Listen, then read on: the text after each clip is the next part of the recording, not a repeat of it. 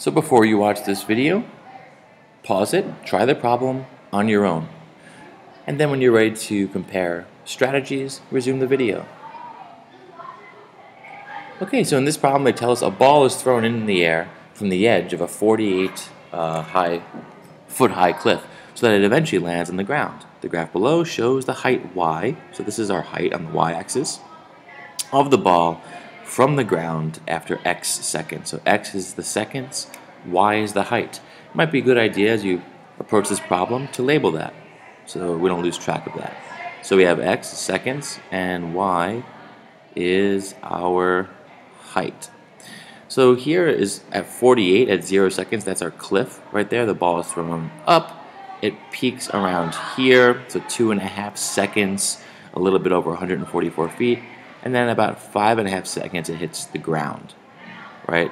You can tell it hits the ground because that's the height of 0, I think, right? Because we're going up by increments of 16, 32 minus 16 is 0. So ground level, and ground level is typically considered 0. For which interval is the ball's height always decreasing? So in other words, what part of this graph is the ball height decreasing or going towards the ground? And that, you can kind of sketch it out, is going from this point, which is called the vertex or the peak. The vertex is either a peak at the top or the bottom, right, depending on the shape of the parabola. If the parabola is like a U, you get a vertex down here at the very bottom. Either way, it's the turning point between decreasing and increasing, or in this case, rising, right, this rising part right here, and then the decreasing part after, right here. So this is all decreasing here. So where is that? Well, if we look at our seconds, because we're looking at seconds here, oops, that's about 2.5 seconds is the x value here, all the way up to about 5.5 seconds. So I say from 2.5 to 5.5, this ball is definitely decreasing. And the closest answer to that is choice 3. And I think this is if they put x is greater than or equal to 2.5, I would still pick choice 3 because we know for sure after 2.5 it's decreasing.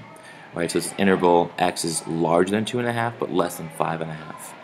This interval right here from 0 up into 2.5, right, choice 1, that's the decreasing interval right there. Choice 2, 0 to 5.5, that's the whole interval. And x is greater than or equal to 2 is, I think, a random choice kind of. It's just anything above 2 seconds, above or equal to 2 seconds. So, thank you.